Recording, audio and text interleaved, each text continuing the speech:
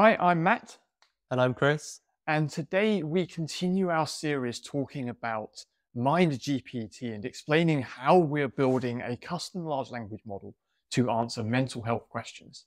We're using two data sets on this project. One comes from NHS mental health data, and the other comes from Mind, which is a UK mental health charity.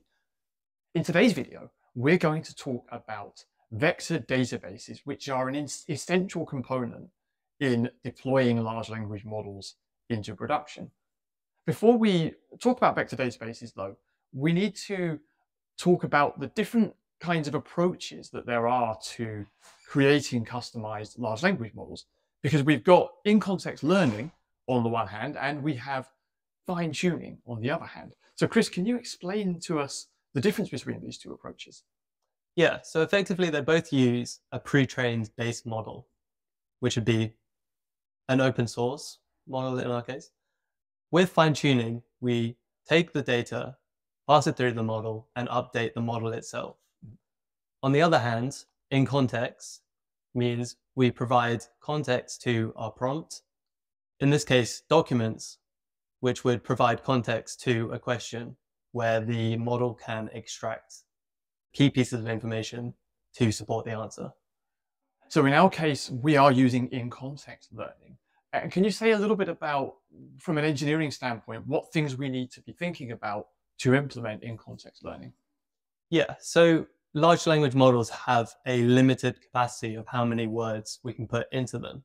So the first thing we need to do is make sure that we only have the relevant context. This is done by splitting up our documents, in this case, the Mind or NHS website, into sections. Mm-hmm. And with these sections, we embed them, which means we produce a vector representation. And with these representations, we can effectively see which documents are semantically similar. Okay, sure, I understand. So if I'm asking a simple question like, what is depression? Then the system is going to use the embedding to find the documents that are related to that question, right? Yeah, so we'd also embed the question itself, which gives a representation of the question. And then within this space, we can see which are the closest vectors, therefore documents that we want to retrieve to add as context to be put into the model. Okay, cool, that makes sense. And that brings us to vector databases. So what actually is a vector database? So a vector database is, as it sounds, a database for vectors. Effectively, it's an optimized way of storing vector and data pairs. So we have a piece of data which is indexed by a vector. They also provide optimized ways for retrieval and insertion.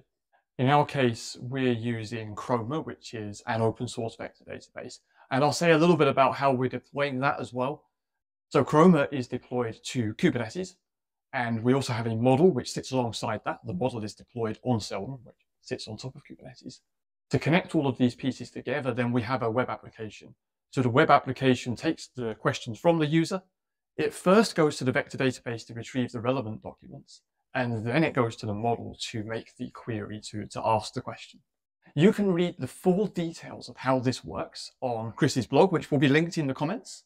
And as always, you can follow along with our progress on GitHub. So for now, thanks for listening, and we'll see you again in the next one. What do you think? With that, anything you want to retake? I think that's fine. Yeah. Okay. Yeah. All right, cool. So we're just staring at the camera, looking excited for the thumbnail. Hope that's good enough.